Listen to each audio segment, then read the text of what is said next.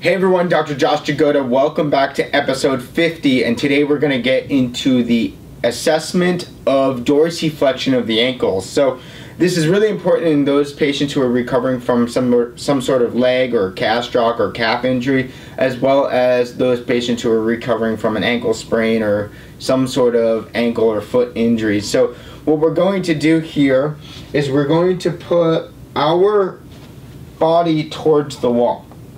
And what we're going to do is we're going to firmly plant our foot into the ground, okay? When you do this, you do not want to have your ankle come up or your foot come up, and you do want to be barefoot or in socks with this position, but for demonstration purposes, we will only be in this position here. So what you'll do is you'll get your foot firmly down on the ground, and you're going to get your knee to touch the wall. Sounds pretty easy. And as you get an understanding, you're going to start going further and further and further and further. So this is a point where I'm too far away from the wall, and as you can see, the back of my heel is lifting up. You do not want that. So that means I'm too far. You want to be able to keep the heel on the ground, and this is probably as far as I can go without my heel popping up. And so what you'll do is you'll measure from the wall to the front of the toe and see where you are in terms of inches, millimeters, centimeters, and see how far away from the wall you are.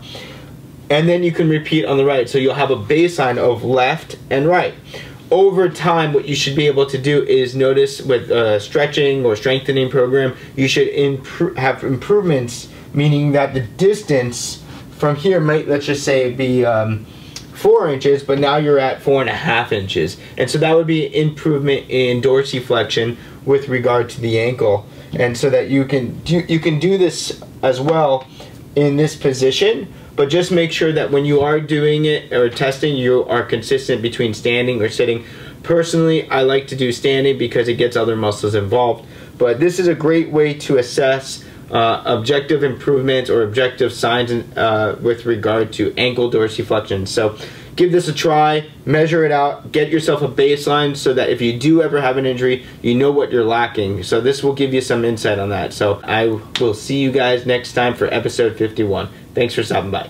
Can I just have one more moon dance with you, my love?